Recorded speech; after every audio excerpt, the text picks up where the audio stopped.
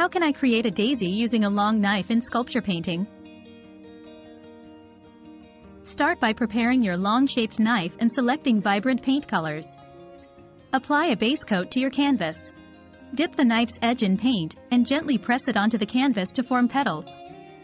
Rotate the canvas and repeat until a daisy shape forms. Add details with the knife tip.